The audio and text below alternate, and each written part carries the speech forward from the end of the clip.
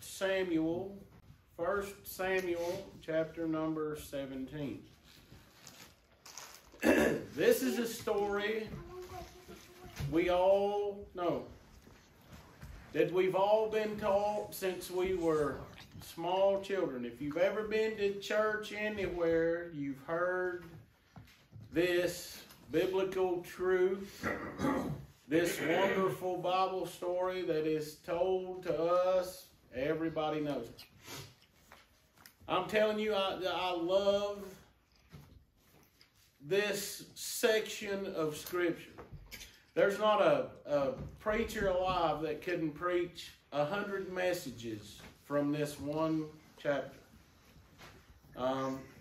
They're just stories that stand out to us in the Word of God. Just like in Daniel 3, where we have Shadrach, Meshach, and Abednego, the three men in the fiery furnace. We know that there's Daniel 6 with Daniel in the lion's den. We all know the stories that we read in Judges with when we talk about Samson and Delilah. We all know the stories about Abraham and him offering Isaac. Things that we learned as children, but are all extremely powerful pieces of Scripture that give us true hope in everyone. All right? Now, as we look at this, last week we talked about the value of faith, the importance of having faith, because it told us in Hebrews 11:6 that without faith, it's impossible to please God. Because God is a rewarder of those that diligently seek Him. Those that believe that He is.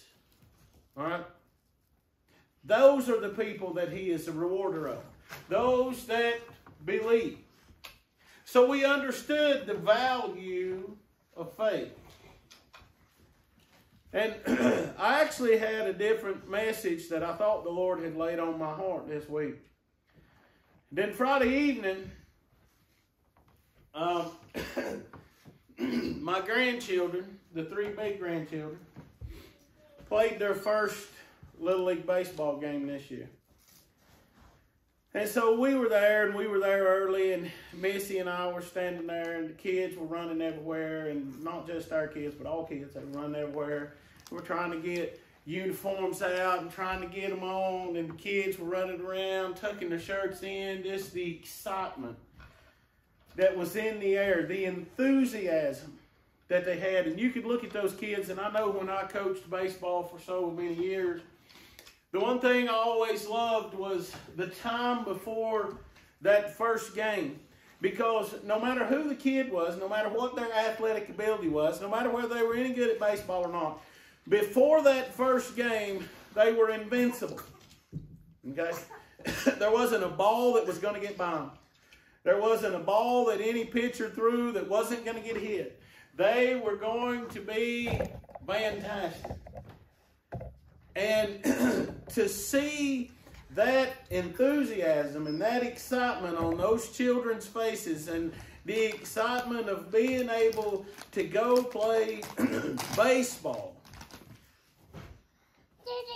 I started to think as I was standing there watching them, and I started to think about David. And it brought me right back to the story of David and Goliath. And I started to think David was exactly that same way when he came and saw what Goliath was doing. He was an excited youngster. Don't forget, David, when we start this story, David was the youngest of 8. He had 7 older brothers. At this time, David was still a teenager. Most theologians believe that he was probably about the ages of 16 or 17. Most believe 17, but it doesn't matter. He was still in his late teens as a teenager when he came. His father sent him to the front lines where the Israelites were challenging the Philistines. The Philistines, as they had done several times before, but had tried to invade parts of what we know as Judah. And they were trying to invade and come into it. Well, the armies of Israel had gone to meet them. And they were in this valley called Elah. But they were in this, there was a valley between them, and each one of them were up on a hill. They call it a mountain. It really wasn't a mountain. It was two hills. And you had the Israelite army on this side, and you had the Philistine army on this side, and there was a little valley below them. And in that valley below them was a dried up creek bed. And so that's where that battle was going to take place when they decided to have this battle. So for 40 days, they were preparing for battle. Standing across the hill from each other, looking at one another. So Jesse, the dad of David, pulls David, who was the shepherd of a few sheep. Not a lot of sheep, a few sheep. We know that because we know Jesse wasn't rich. He didn't have a lot of money. So he only had a few sheep. Well, David was watching over those sheep.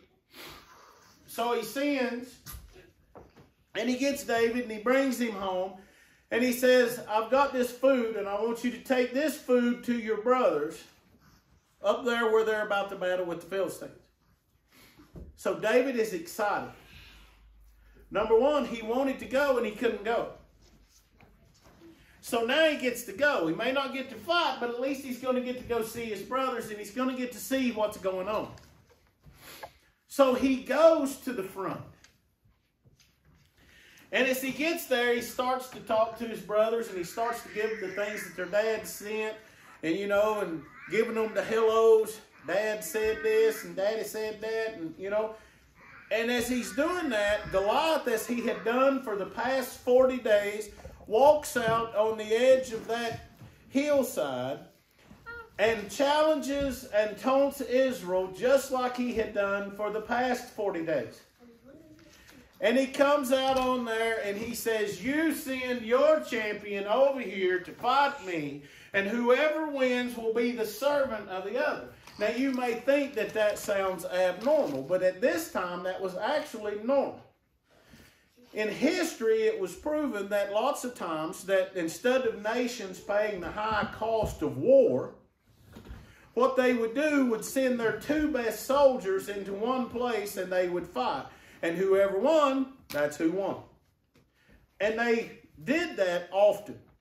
So it wasn't unusual that Goliath was doing this. Now you have to go back and remember, we look at David and Goliath and we look at little David fighting a giant. You have to go back and remember as they were about to cross into the promised land and they send out the 10 spies, or the 12 spies. Only 2 of them came back with a positive result.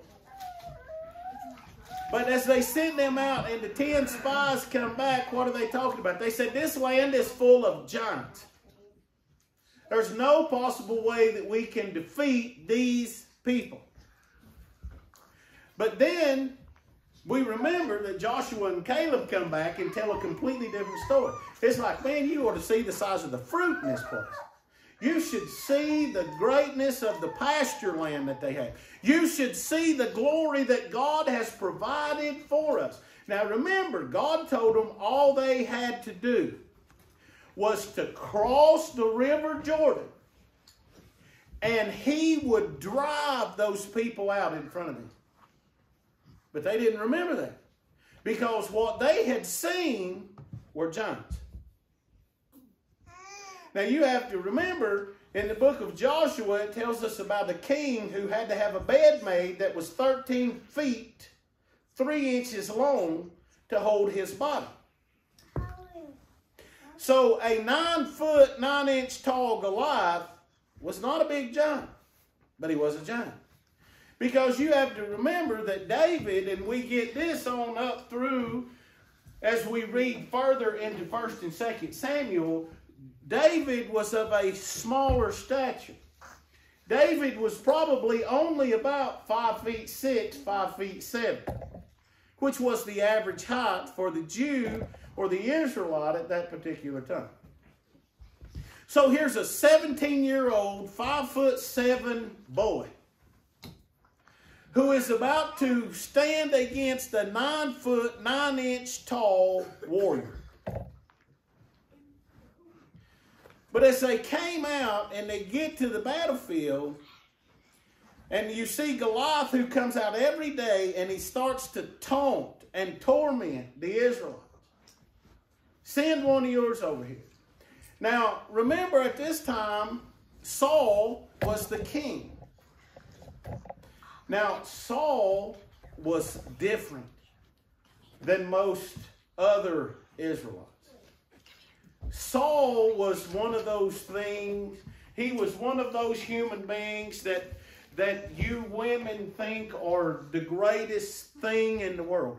Saul was about 6'6" tall, dark hair, very good looking, ripped muscles, ab muscles everywhere. Okay? He probably didn't have a six-pack, probably had an eight-pack. I mean, this boy was built, all right? He was one of those Adonises that you may see. That's who Saul was. It's one of the reasons that he was chosen as king. All right? Now remember, God didn't choose him, the people did, and God just said, fine. If that's who you want right now, we'll do it now, but that's not my king. Okay? But Saul was the king. Now, stop and think about it. The average height of an Israelite was 5'7". Saul was 6'6". Goliath was 9'9".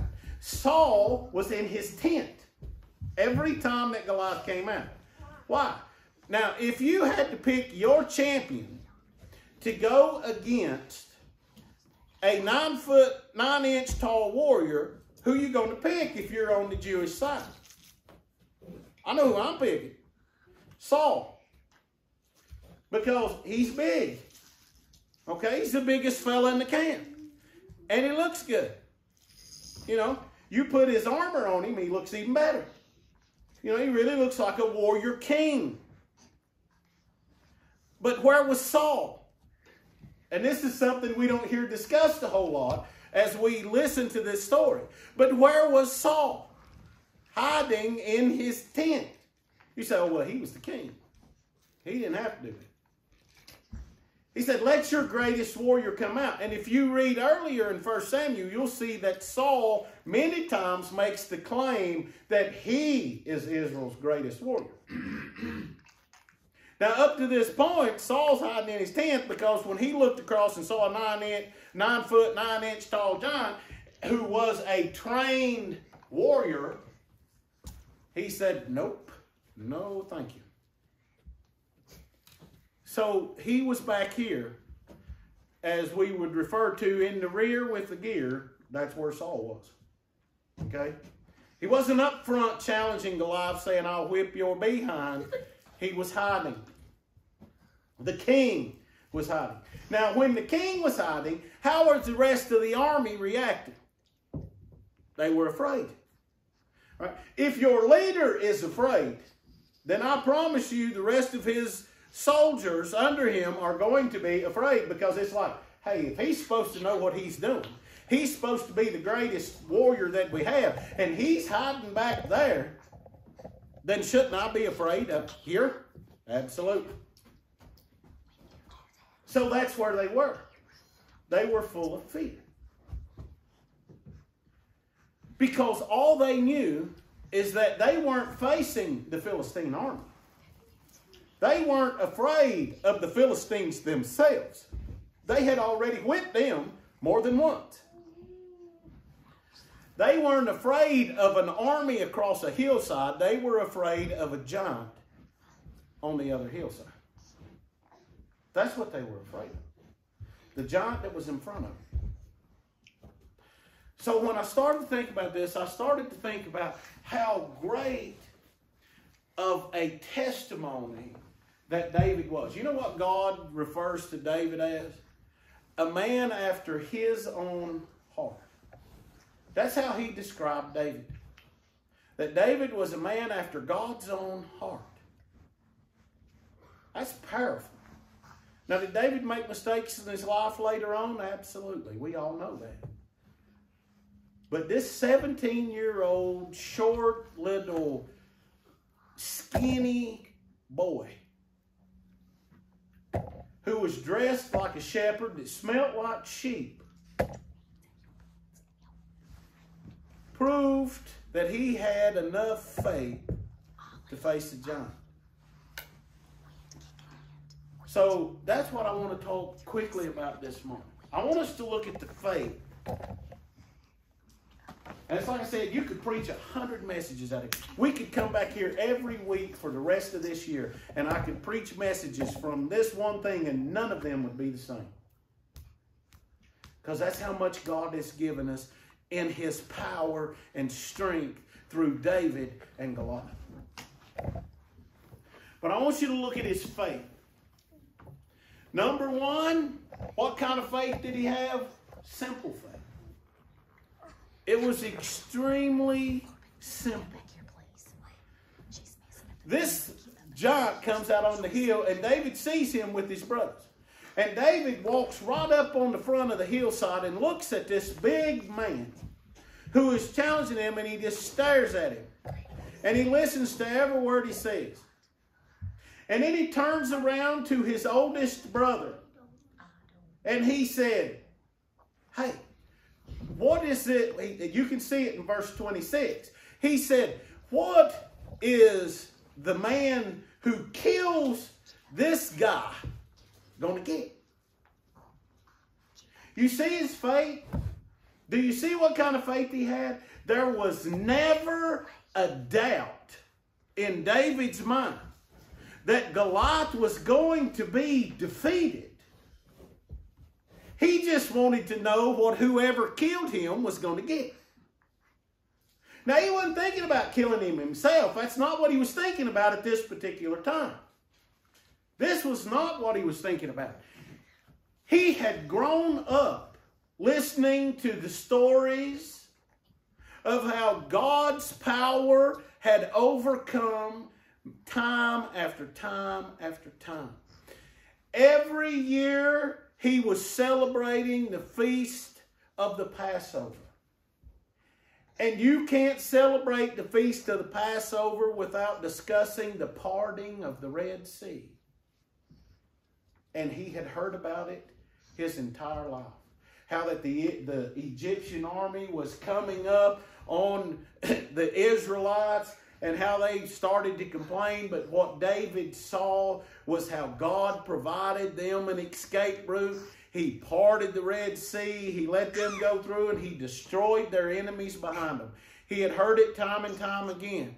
He had heard as they had come into the promised land, and he had even been to the city where it had happened. He had been into Jericho, and how this was the most fortified city in the world at this particular time, that had walls that were made of rock and were over 3 feet thick, and that you could not penetrate these walls, that nobody could crush their gates. There was no army that could defeat the city of Jericho. And how that God, after they had marched, never shot an arrow, never done anything, but day after day they followed the direction of God, and how they had marched around this wall. And the last time they marched 7 times around the wall on that last day, and the walls of Jericho came tumbling down. We all know the song. And he grew up with those stories because he knew they were true and they were real. You know why he knew they were true and they were real? Because there was a lady who came out of that same city. There was a lady who came out of that same city named Rahab, who had ended up becoming a part of Israel because she had been saved from that city because of the spies. Later, her lineage went into what we know as Ruth. You remember Ruth? Who was the grandmother of David. We forget that lots of times. We forget the lineage and where it all came from. And we know that 14 generations after David, who do we have? Jesus Christ. Oh, David knew better than anybody that story about Jericho was as real as it could be. And he had developed just this simple faith of knowing that there was absolutely no doubt in his mind that God was going to take care of it. Simple faith. He never doubted. You know, do we teach our children and our grandchildren today that they should never doubt the provision and the power of God? Or do what they see in us all the time is not simple faith, but it's doubting faith? Do they see that what we portray is absolutely no doubt that God is going to take care of the giant that is in front of us? Now, what giants are you facing in your life? It may be financial giants. It may be relationship giants. It may be a giant of sickness. It may be giants of whatever tribulation or trial that you're going through that to you right now looks like a great big giant in front of your little bitty self. But I'm telling you, David had absolutely no doubt in his mind that he was going to be defeated. He just said, what are you going to get when you kill that loudmouth old young? That's all he wanted to know. But there were so many other people that were afraid, just as his brothers. Because his oldest brother, Eliab, told him, he said, get over here and shut your mouth. He's like, are you out of your mind? And David said, hey, why don't you get up and go over there and whip his hind end and come on back? And his brother's like, have you seen him? He's like, look at him. Look how big that giant is. He's like, I'm not going over there. And David's like, well, I'll go. Well, there was an old captain who was in there, and he wasn't going. And there wasn't nobody else volunteering. And Saul's back hiding in the tent saying, hey, you better find somebody to go shut him up. And so he heard David, and he says, hey, come on with me. Let me take you back here to the king. And if you want to volunteer, brother, we'll let you. You know why? Because they didn't have that simple faith that he had. Where did that simple faith come from? It came from his living faith. His true living faith. You go down to verse 32. You can look at verse 32. And what does it say? He goes into Saul and he starts to talk to Saul. And Saul says to him, Saul says, you can't go fight Goliath. He said, you're just a boy. You're young and skinny and little. And he said, this man has been a warrior since he was a boy. And by the way, did you look across and see how big he is?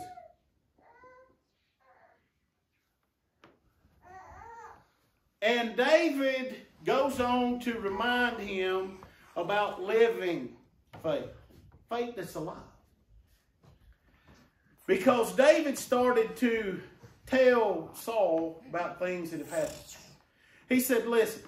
He said, I don't only just have faith when I go to church. Okay? I don't only have faith when things are going good. He said, let me tell you, one day I was watching my sheep. And all of a sudden, a lion came out of the woods. and was going to try to eat my sheep. And what did he say? He said, I whacked it on the head. And he said, and then because I whacked that lion on the head, that lion tried to eat me. Now, you all know the story, but I'm giving it to you just like David told it, broke down. No. He said, after I hit it on the head, that stupid thing tried to eat me. So he said, then I killed it. He said, I'll teach you to try to eat me. And he said, and then a few days later, watching the same sheep, the same place, a bear comes out of the woods, and the bear tries the same thing. So I hit it on the head. And then that stupid thing tried to eat me, and I killed it too. He said, so I'm going to tell you this. He said, God, not my power, not my strength. He said, God delivered me out of the paw of the lion, and God delivered me out of the paw of the bear. And he said, God will deliver me from this unbelieving Philistine. You see, his faith was alive. And why was it alive? Because he remembered all the times that God had helped him before. He remembered all the times that God had helped Israel before. Not only did he have absolutely no doubt, but his faith was alive because he said, hey, I have proof in my life that God is real. That God does take care of me. He said, I'm a little skinny kid. And he said, I killed a lion and I killed a bear with my bare hands because God gave me the strength to do it. Because God delivered me. And so after hearing that, Saul says to him, all right then. He said, if you're that confident, then you go and you fight this giant. So then, and we're going to come back to some of the things that happened real quickly. But then he moves on over. All right, now remember, so far it's been easy for David. David didn't have any doubt that Goliath was going to be defeated. David remembered the victories that God had given him. Now comes the true test. David goes out and walks down into the valley. And he picks up 5 smooth stones and he sticks them in his shepherd's bag. And he takes his slingshot out and he holds it in his hand. And he has his staff, which he would use to fight off stuff as a shepherd. And he has his staff in his hand, one hand, the slingshot in the other. And he walks off of that hillside down into the valley. And Goliath looks down there and sees this little skinny kid. And you know what the Bible says? It said it disdained him. He disdained him. You know what that means? He despised that little boy. Goliath despised that little punk. Why? Because when Goliath came off that hill, he expected to fight somebody like Saul. He expected to be fighting somebody who was ripped with muscles and good looking and some kind of great warrior who was going to come down there in the same armor that he had on and fight him hand to hand. And what he got was a skinny little kid holding a slingshot and a stick. And he walked off that hill already mad. And he gets down there and he starts to yell at David. He said, am I a dog that they send you down here to fight me with sticks? And he said, boy, I'm going to kill you and I'm going to leave you out here for the buzzards to eat. And then David got mad. Because David then said, let me tell you something. He said, who do you think you are that you will stand and defy the one true living God? You are nobody. He said, my God will deliver you to me this day. And he even told him what he said he was going to do. He said, I'm going to cut your head off. And then I'm going to leave the rest of your body for the buzzards and the wolves and the coyotes and everything else to eat. He said, because The Lord of hosts. And that's an important word that we don't think about very much when we study the Word of God anymore. The Lord of hosts will deliver you to me. You know what the Lord of hosts translates into? The Lord, the God of my extremities. The God of my hands and my arms. The God of my body. The God of my legs. The God of my feet. The God that works me. You see how important that is? When you see Lord of hosts, that's what he's talking about. The God that is within me. The God that directs me. The God that makes everything work. He said that God is the God that's going to deliver you to me.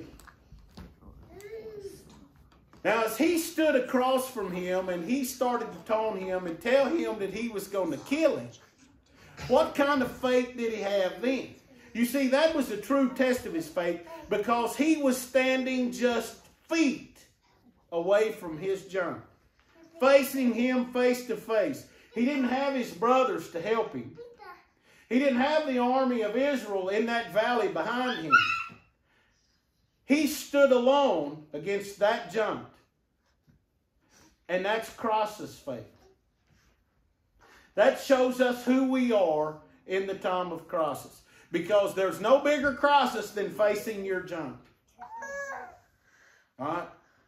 And David did it without any fear, without any worry. God told him, he said, David, I'm going to take your abilities. I'm going to take your past victories. I'm going to take your talents. I'm going to take your knowledge. And I'm going to use my power. And we are going to kill that Philistine giant. And he says the same thing to you. He's going to take the abilities that he's given you. The talents that you have. All right? He's going to take the knowledge that you have. He's going to take the strength that you have and he's going to use his power and defeat your giant. Do you believe it? Because you have to stand face to face with the giants in this world if we're ever going to show the world that we have faith in God. Now, David dealt with some things quickly that I want you to see. 4 little things real quick that I want you to see and realize. Okay?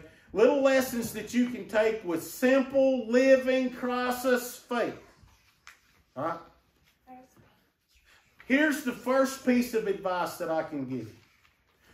Do not seek encouragement from people who are already defeated. What good does that do? Let me ask you this. If you have a drug problem or an alcohol problem, if you have an addiction, does it do you any good to ask someone who is addicted to help you become unaddicted? Right? If you want to get off alcohol and the people that you hang around with on a daily basis are alcoholics, how's that going to help you? If you are addicted to drugs and the people that you hang around with every day of your life are the people who do drugs, how does that help you? If you have a relationship problem, a marital problem, okay? If you have a marital problem and you're getting advice from somebody who is divorced, how does that help you? You need to be seeking the advice of those who have already won the victories. Those who have faith and trust in God. Do not seek encouragement from the defeated. Look for the victorious. If you want to overcome an addiction, then you have to talk to those who have overcome addictions and use the power of God to overcome it. If you want to get through a tough relationship, then you've got to talk to those people who have fixed a broken relationship and made it work.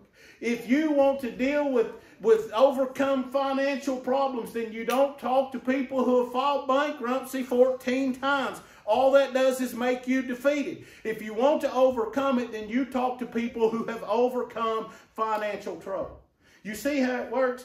Don't seek the defeated for encouragement. His brothers were afraid. They couldn't help him. The king of Israel, Saul, was afraid, hiding in his tent. He couldn't help him. He got his confidence from what he had learned already. All right? So you can't seek encouragement from those that are already defeated.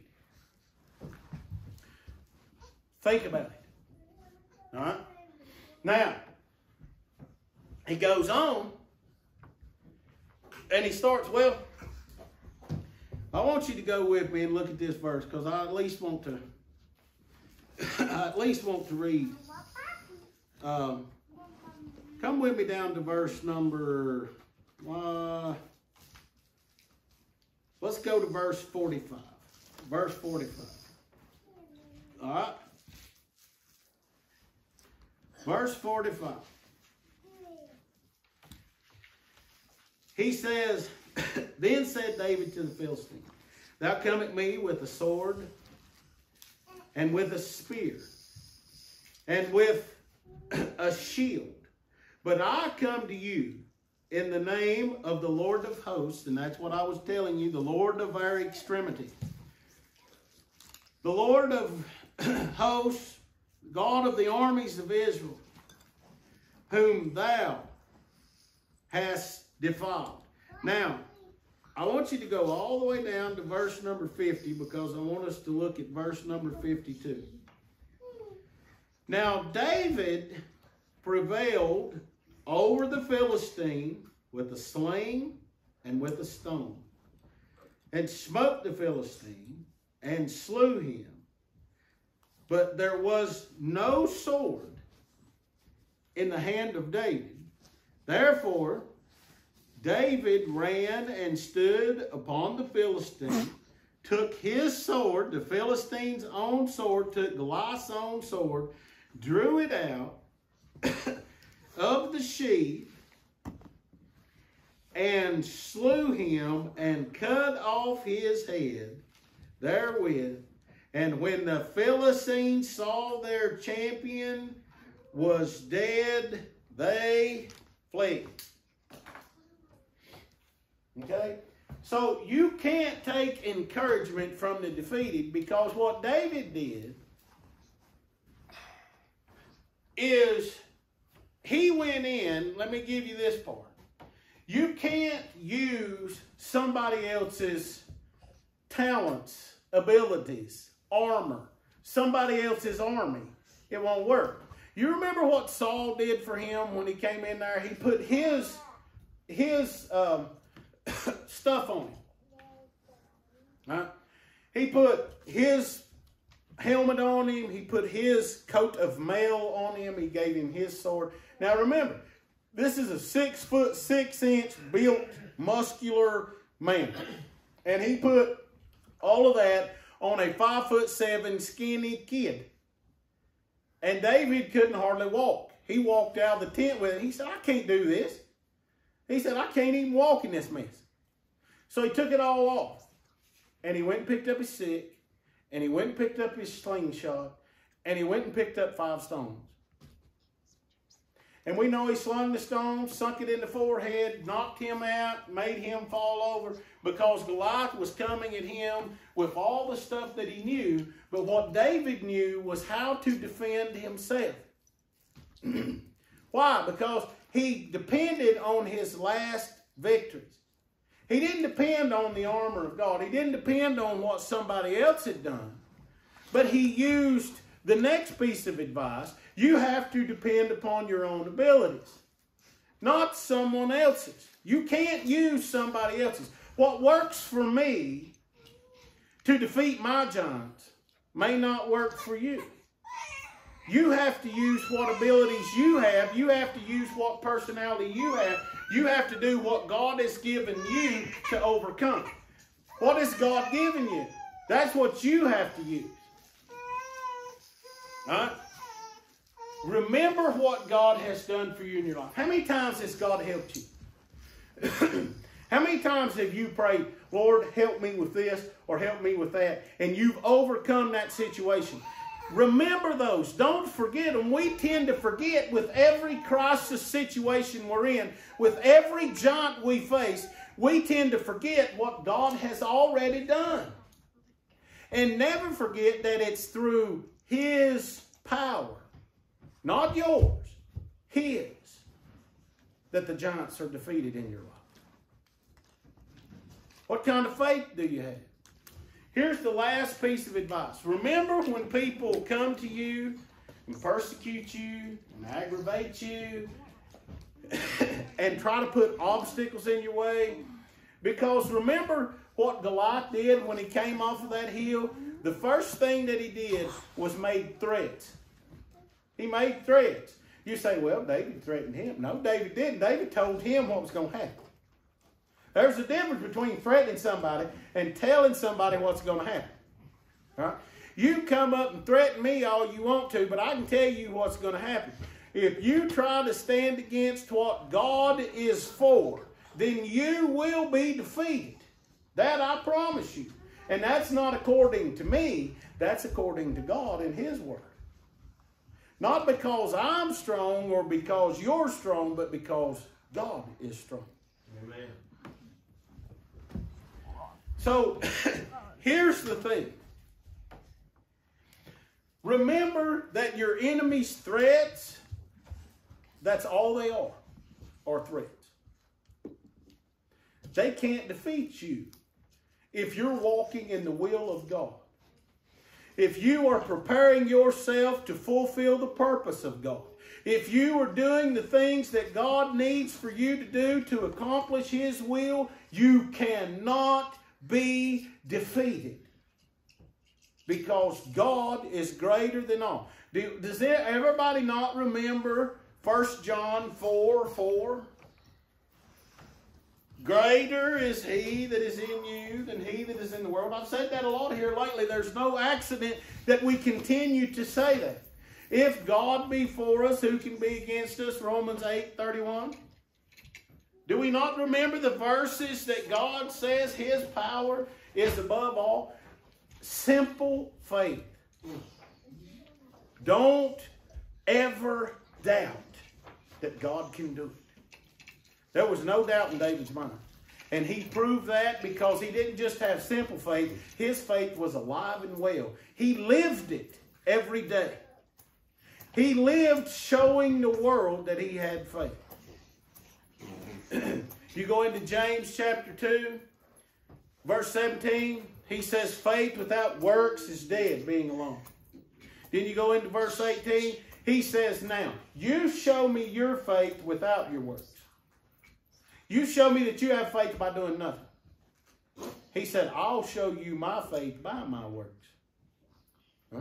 He said, I'm going to show you my faith because it's living. It's alive. It's in action. Huh?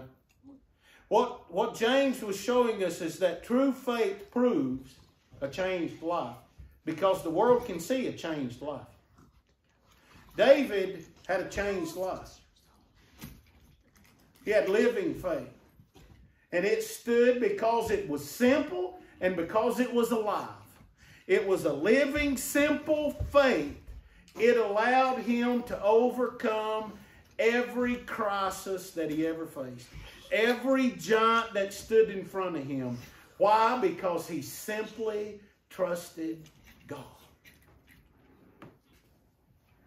Now, do you have the faith to face your giants? And I promise you, every one of us in this world will face giants in our life.